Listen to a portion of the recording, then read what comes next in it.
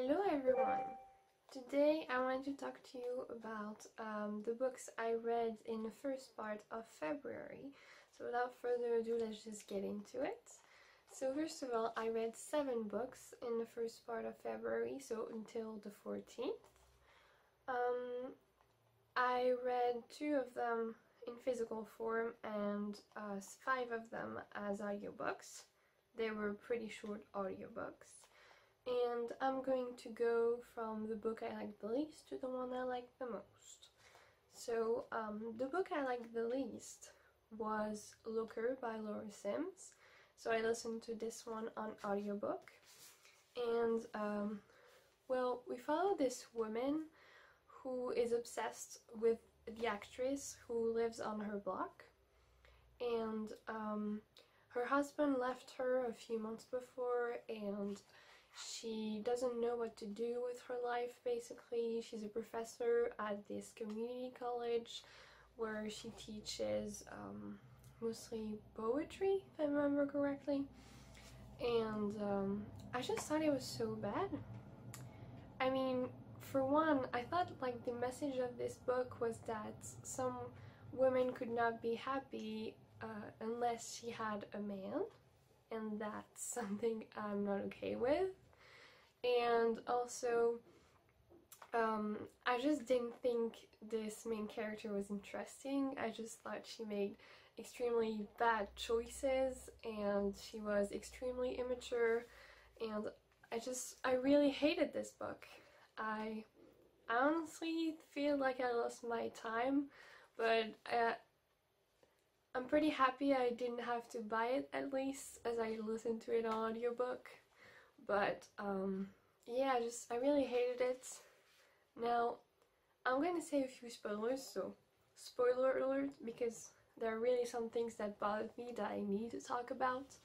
And one of these things is that at some point she kills her cat because she doesn't want it to get taken because of her divorce, because the cat used to be her husband's cat in the beginning, and so she doesn't want to risk losing it, so she kills it. And like, she tells you how the cat makes a noise when she kills it, and honestly, like, would you really kill a cat just for someone not to get it? Like, what?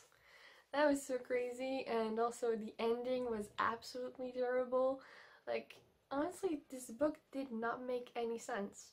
I get people who are crazy, but even crazy people make some sense to me, I think. Like, I really love Bret Easton Ellis's books, and he loves making crazy characters, but they still make sense. They're interesting, they're smart. But she's not smart, she was just the worst, honestly. I hated this book so much.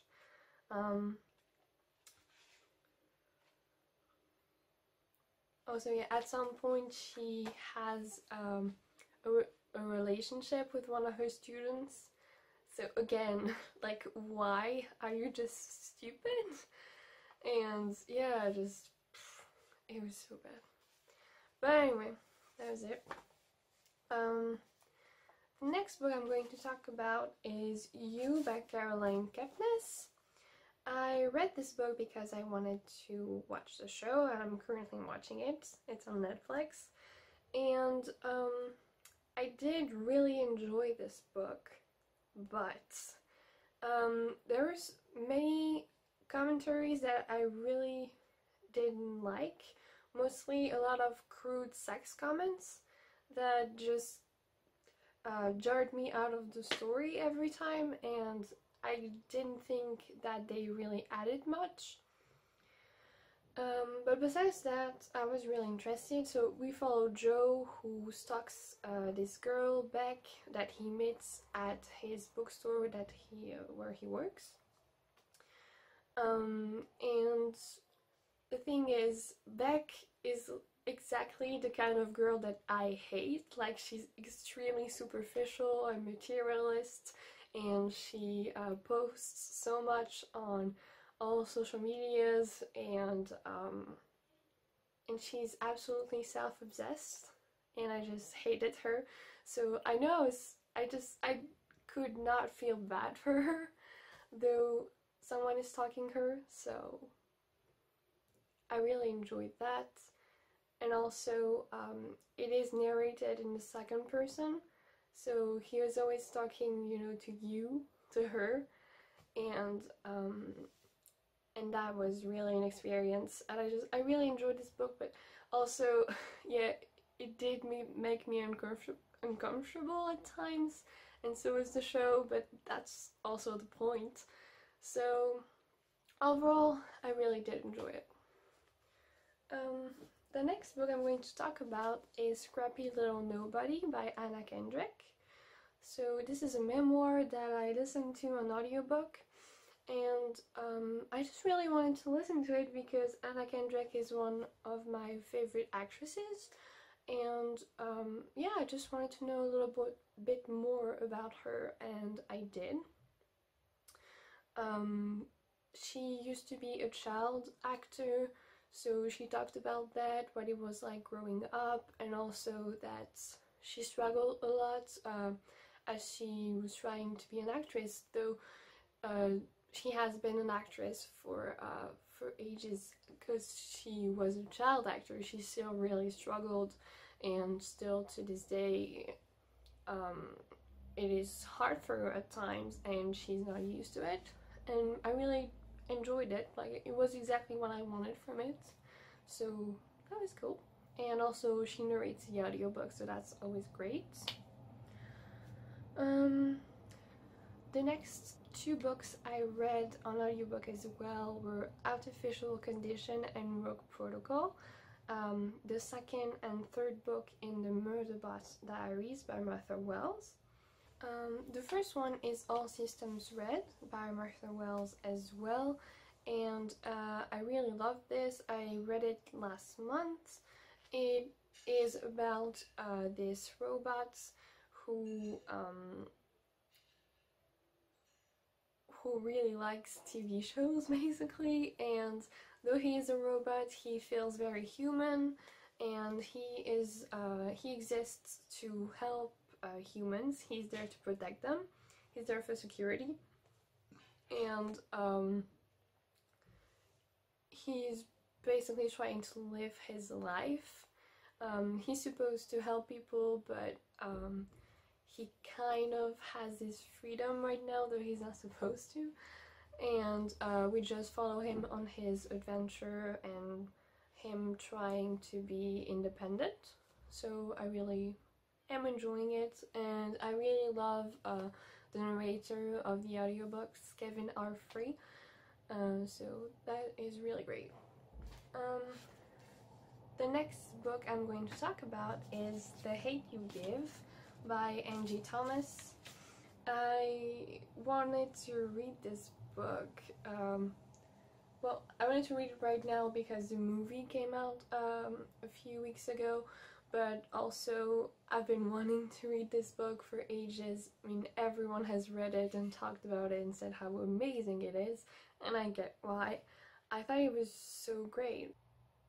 We follow Star, who witnesses the death of her best friend. He gets shot in front of her, and basically it's the story of her trying to overcome it, because obviously it really impacts her.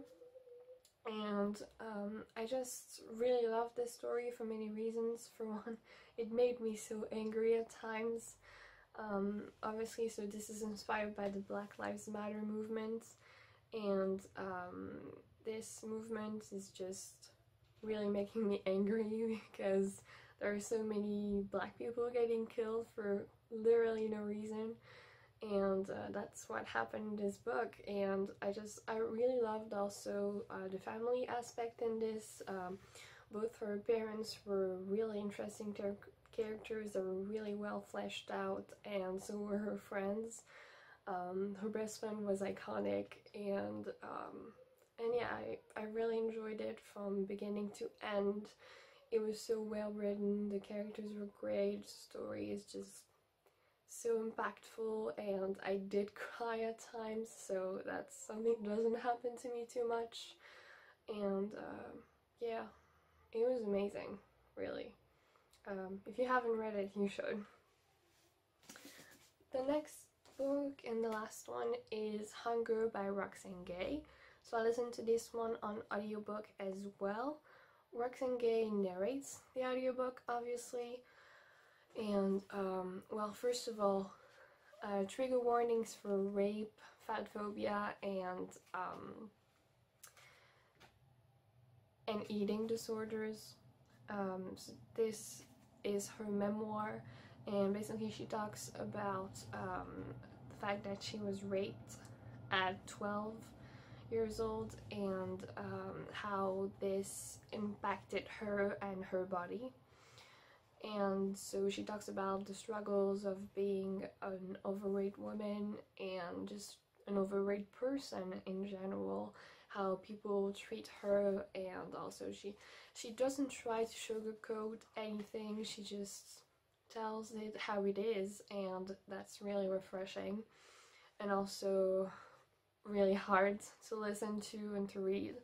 But I think it is important, and I hope this book helped some people. And also she always says that it's never over, even for her. She still struggles with her body, with being who she wants to be and everything. It really did a number on me, and I would really recommend you read it. It's really an experience. And a good one, but a very hard one. But I think she puts some very hard things. She puts words on very hard things, and yeah, I think anyone can relate to some degree, even if you're not fat, also. And yeah, it was really great. But anyway, that was the last of the books. So please tell me what you've read in the beginning of February, as I would love to know. And I hope to see you soon in another video. Please subscribe, and goodbye.